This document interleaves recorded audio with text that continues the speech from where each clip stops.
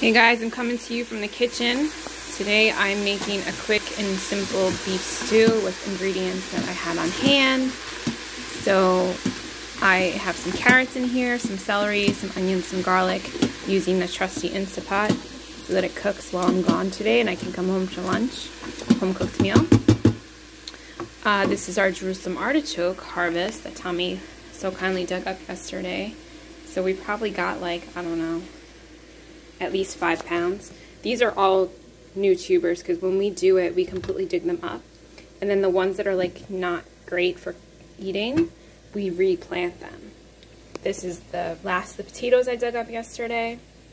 But you could see how massive these are, right? So there's only 2 of us, and I don't really give them to B because it can cause GI issues if you don't cook them really well because they are a tuber, just like the lilies. But I'm also adding this to the stew, right? If you don't have broth, this is great. This is all organic ingredients. It has a lot of mushrooms in it. It also has organic beef.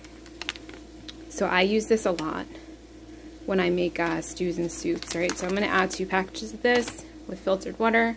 I've got some stew meat from Nagaki Farms. And that's what we are having today. Quick and easy. It'll take, 15 minutes prep. And it will be all ready. I'll put it on for like probably 2 hours. And by the time I get home from my appointments today, I'll have lunch ready. Okay? So let me know what you guys are making. Talk to you soon.